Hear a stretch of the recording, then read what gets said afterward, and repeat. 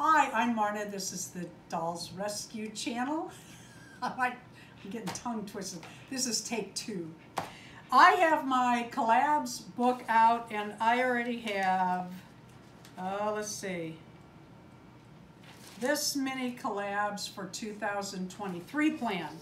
I wanted to tell you about the one coming up on February 20th at 10 a.m. Central. I'm excited about it. TAMMY POWLEY, back in December on the 30th, did she does a monthly word, and then you can join in on her challenge. And her hashtag is 2022 doll gift. And we'll put that in the upcoming videos. Everybody will have that in their videos. And I thought, gift, Christmas is over, what am I going to do? And I thought, you know what would be fun?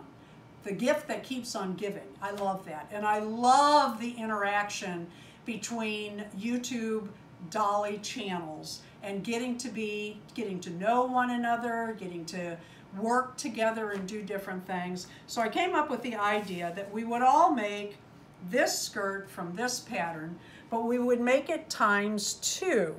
And then we would make one for our own doll and one for a Happy Mail for another YouTube dolly channel. So that means that 8 people that got the pattern that will be sewing will become 16 people, and 17 with Tammy's channel, right? 17? Yeah. Or is it 18 plus 19? I don't know. I'd have to do the math again.